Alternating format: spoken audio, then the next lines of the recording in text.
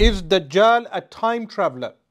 And the answer is, you can say he's in some type of occultation, in the sense that he was observed on Tamim ad-Dari's island and he remains in that occultation, in that realm. Now someone may say, how can you remain in a realm and not grow old?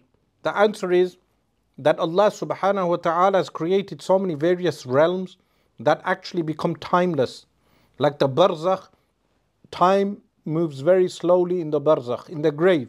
If you have someone in the grave, the person who is experiencing death and someone who is in the grave, in fact they could be experiencing something for 1,000,000 years while only 5 minutes go on earth, and vice versa.